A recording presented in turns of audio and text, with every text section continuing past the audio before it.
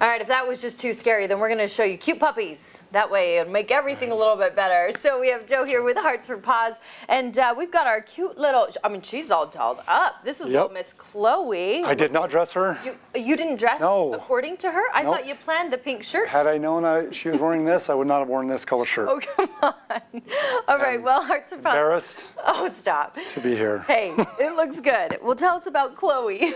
Chloe has a sad story. She's a 15-year-old Italian Greyhound, purebred, and because of that purebred, she was used as a breeder dog most of her life, stuck in a cage, very little human interaction, just had puppies after puppies after puppies, and then when they were done breeding her, they just gave her to the shelter and said, see you later. Oh, so sad. Yeah. So if you're not familiar with Hearts for Paws, they have these great foster families that come in and take care of these dogs until they're adopted. So the foster family's really trying to take care of and pamper her since she didn't really get that life. Absolutely, hence the outfit and the bedazzled collar. I love it. Trying to make her feel like a princess. She's got the velvet jacket, the tutu. I mean, it's all. That's right. It's all good. She's 15 years old, but Greyhounds live till 17, 18, sometimes longer. Okay. So she still has several good years in her.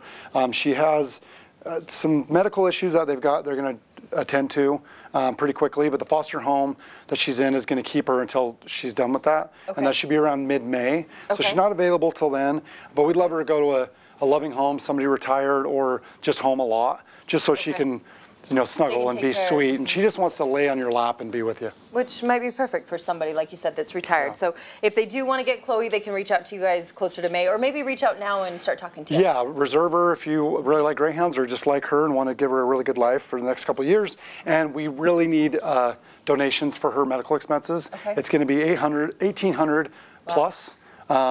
Which is a lot, but we're happy to do that for her, and so please donate on our website if you can. Love it. So even if you're not in for a dog, you can at least donate. Yes. Thank you so much. We always love it. All right, we're taking a short break. We'll be back after this.